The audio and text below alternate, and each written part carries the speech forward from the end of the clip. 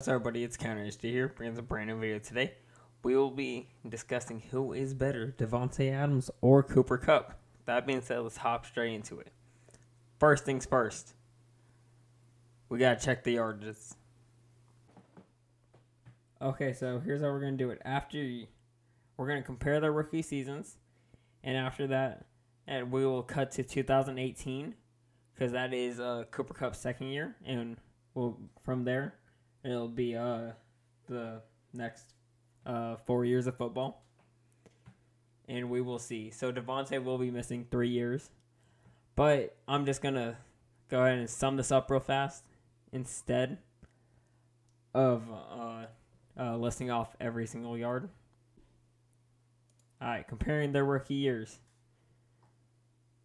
Cooper Kupp had a better rookie year with more passing yards, more passing touchdowns. And now jumping to 2018, Davante had a better year, with more yards and touchdowns. In 2019, Kupp had the better year.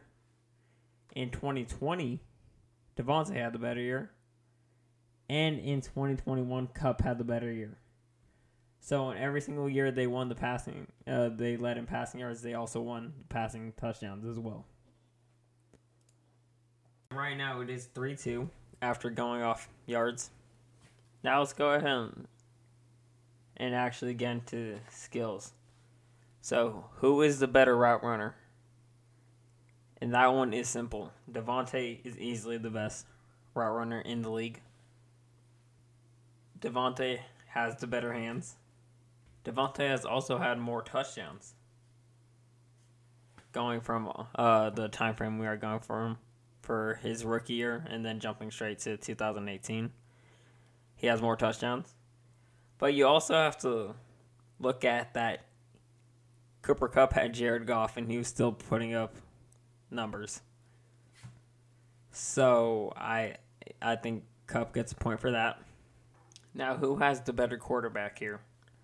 Aaron Rodgers or Matthew Stafford? Who has the better quarterback? Aaron Rodgers is the better quarterback. So, therefore, I believe Cooper Kupp should get a point for having not as good as a quarterback. Now, who has been more consistent during their career? And that's got to go to Davante. Davante has been good for the past 4-5 years. So I think ultimately that goes to him. Now, not saying Cooper Kupp has not been good in these last years, but Davante has shined way more than he has. Now, if we look at this year, though, Cooper Kupp did lead the NFL in yards after catch with 846, with Davante being in fourth with 633. And last but not least, who is the better distraction? What I mean by that is if they are on the field, who is getting double teamed and who isn't? Who causes more stress for the defense?